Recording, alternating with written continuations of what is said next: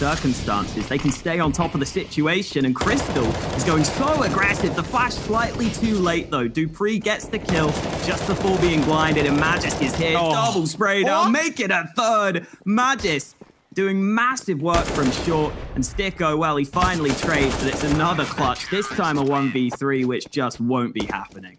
What is that spray from Magisk? That third kill is just ridiculous. We get to see him in clear vision there, but this spray, this third kill, this is just ridiculous.